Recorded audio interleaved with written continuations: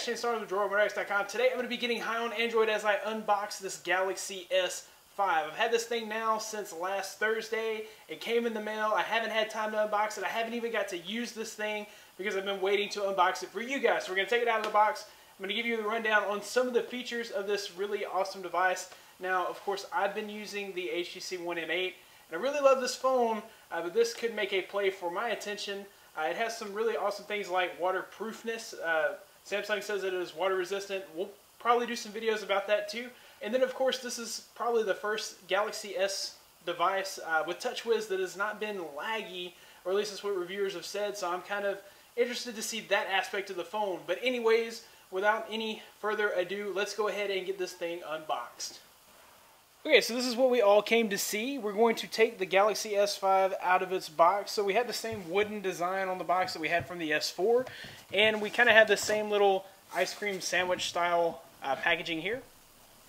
If we look at the back of the sleeve, it gives us package contents. It says that we get an S5, a pre-installed SIM card, which if you're on Verizon, you have unlimited data, you will want to extract that from the phone before you boot it up.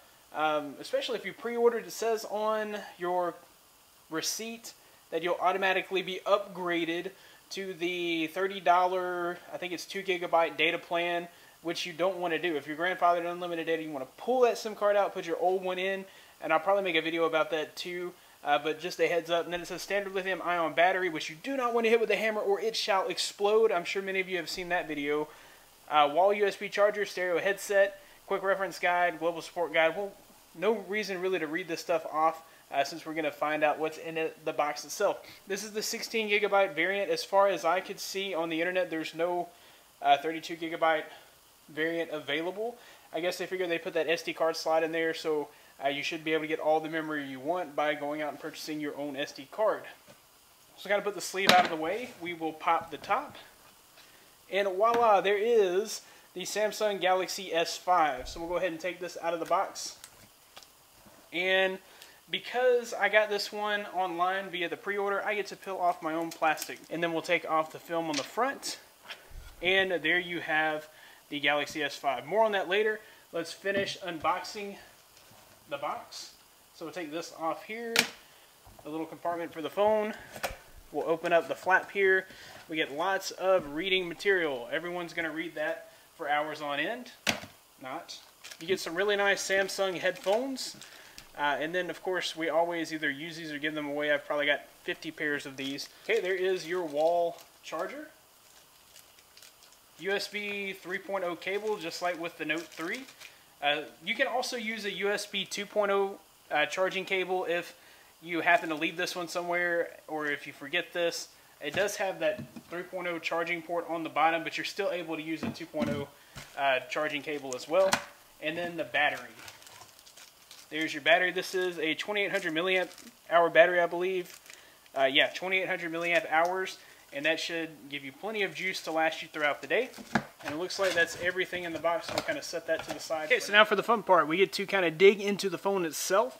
I have a little white piece of paper here because I've got a black, it's a very black desktop, and I'm looking to get some kind of vinyl cover for this. If you know somebody who does that kind of work, please send me an inbox. But anyhow, this way you guys can fully see the device itself. And we'll go ahead and pop the back off of the phone.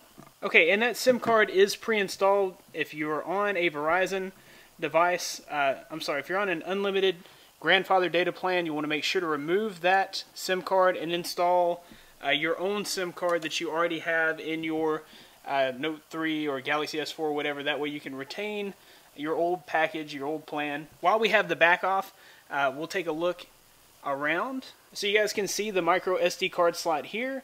You can see the big speaker. You can see it really clearly without the back on.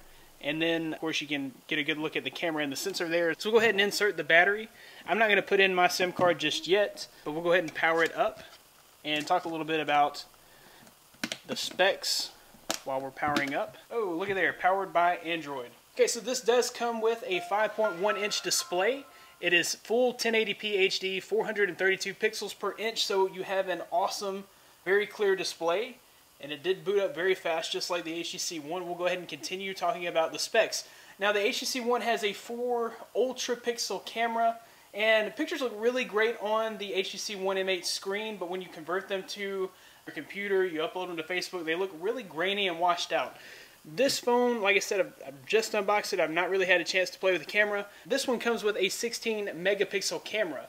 The aperture size is 2.2, and of course it comes with autofocus, phase detection, touch to focus, manual focus, and HDR mode. This is also a 4K camcorder, just like on the Note 3. So not only do you get full 1080p on your recording, you also get 4K recording. You know that you're going to get lots and lots of clarity in your pictures with no graininess, unlike the HTC One M8. The front-facing camera is a 2.1 megapixel camera, and it shoots in 1080p high definition. Galaxy S5 is rocking a quad-core Snapdragon 801 clocked at 2.5 gigahertz, and you can see that it runs pretty quickly here. This is TouchWiz, and TouchWiz has been super slow.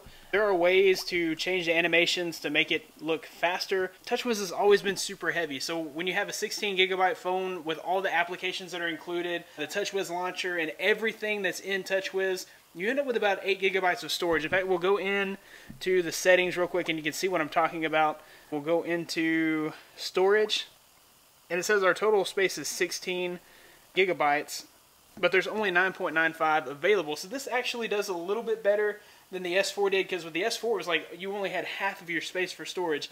It looks like with the S5 we get maybe an extra gigabyte of available storage whenever you first power up the phone.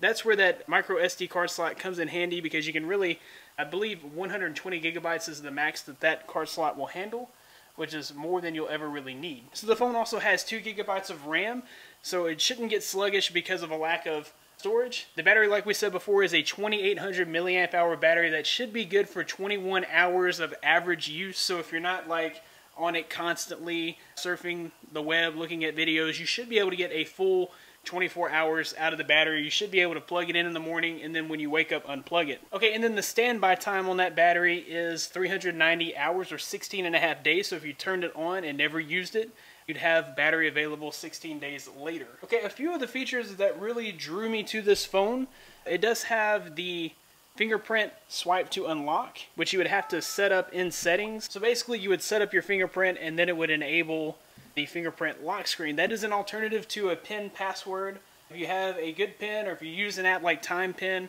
that changes it up randomly, basically you should be okay. But if you're using a PIN that you use all the time, someone could just peer over your shoulder and find that. With the fingerprint unlocking, nobody has your fingerprint, only you. So it does make the device a little more secure. And then the main feature, the one that I'm really excited about, is the waterproofness.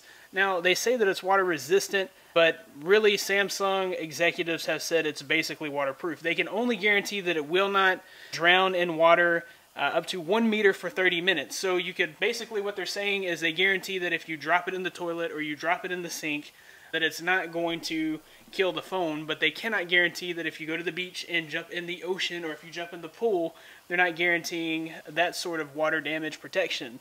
But at any rate, this is kind of like the Samsung Active, and it is pretty much waterproof. But like I said, don't go jumping in a pool with this phone in your pocket. You should be okay. Nobody's guaranteeing that you will be okay. Quickly, we'll look at the design of the phone. The shape of this phone is similar to the Note 3, other than its size. So you'll see the rounded edges kind of like on the Note 3, and you'll notice the same little home button, the same soft buttons just like on the Note 3. If you turn it around, you'll notice a textured back. This textured back is much easier to hold than the back on, say, an HTC One M8. This back is brushed metal and it's very slippery. It's very easy to drop this phone, whereas this phone is more sticky to the touch because of the textured back. Another similarity in this phone and the Note 3, I'll have to remove the case. You'll notice kind of a textured edge on the outside on both phones. The sides are a little more raised on the S5. On the Note 3, they're much closer together. But anyhow, that kind of helps you to hold it in your hand because you do have those ridges on the side. It makes for a comfortable hold. Now we'll kind of take a tour of the device. I've already mentioned the speaker. It's a pretty big speaker. It should be pretty loud. On the S4, I noticed that my speaker started cracking pretty early on in owning the device. Hopefully this one will fare much better. You've got your USB 3.0 jack on the bottom. You have a volume up and down on the side. You have a power button, which if you're right-handed, this is perfect for right-handed thumb. I mean, it is absolutely insanely perfect. I mean, that is just where my thumb lands. On the HTC One M8, you have to kind of scoot the phone down and press the top. So I kind of like this button layout a whole lot better. Of course, this has hardware keys instead of software keys like the HTC One M8. And we do have a 3.5mm headphone jack. And we have the 16 megapixel camera and camera sensors and flash on the back. And then, of course, we have that nice, beautiful Verizon logo. And this part, for some odd reason, is not textured, which I guess that's so that they could stick the Verizon logo on there perfectly so that you would know that it is 4G LTE and from Verizon. Of course, we do have the Galaxy S5 logo there as well. This would have been nice. No Verizon logo, but just whatever. I guess I'll learn to live with that. Anyways, guys, that about wraps it up for my unboxing and quick review of the Samsung Galaxy S5. You can look forward to many more videos on this device in the near future. If you like this video, be sure to give it a big thumbs up. Subscribe to this channel for more coverage like this in the near future. You can find more of me at DroidModderX.com. I'm also over at Droid Forums, so check that place out too. I write lots of articles there. Of course, you can find lots of me on Twitter at DroidModderX. Please be sure to share this video. It helps me more than you know. Thanks, guys, for watching. Be blessed. I'll see you in the next one.